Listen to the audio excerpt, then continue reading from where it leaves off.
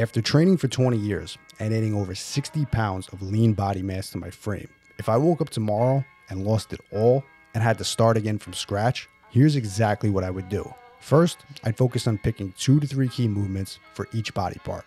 I'd train those movements as hard as I could, as frequently as I could recover from, and I'd focus on progressively getting stronger or adding more reps or weight to the bar over time. I'd follow that up with solid sleep. I'd aim to keep my body fresh and injury-free so that I could avoid any hiccups in training. I'd eat as many calories as my body could handle before I started laying down unnecessary body fat. I'd first focus on one goal to get as big and strong as possible. Then I can worry about dieting later after the muscle was built.